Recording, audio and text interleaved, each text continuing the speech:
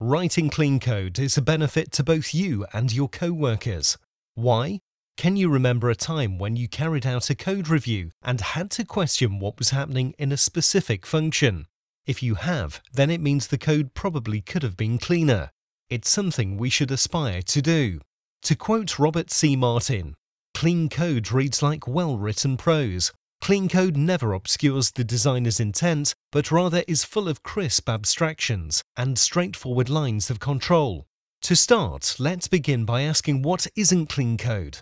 Our examples will be based around JavaScript. Magic numbers, assigning a number that has no clear meaning. It's better to replace with a named constant. Deep nesting. If your code contains many nested loops or conditional statements, then this should probably be extracted into a separate function. Avoid large functions. A function or even a class that is large in size suggests that it's doing more than it should.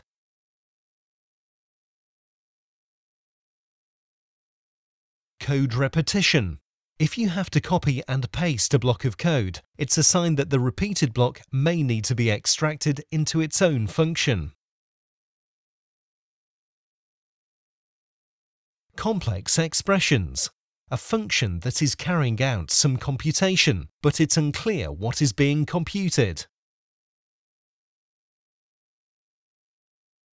So what are some of the things that you can start doing to make it easier for you and your team?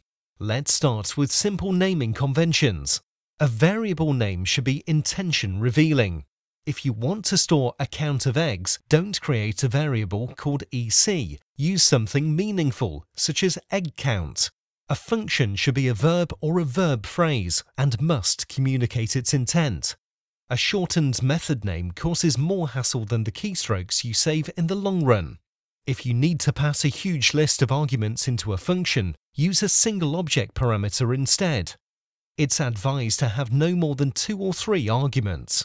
To make it more natural when reading the source code, organize your script with higher-level functions at the top and lower-level functions beneath, making it more natural to read through. Agree on a coding standard in your team so that every script written is consistently formatted. Airbnb and Google have a coding standard they favor with ESLint. Following these rules will save a lot of debate, and even if your team all agree on a convention, such as replacing indentation from 2 to 4, this can be overridden in the configuration. Although subjective, the use of comments in your code can be helpful, but could be a sign your code is failing to be self-explanatory.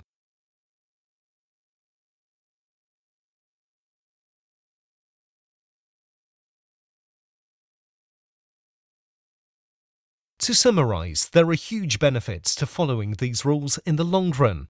Others may pick up the code you've written in a few days, months, or even years, scan from top to bottom, and either sigh of relief or frustration. Which one would you prefer?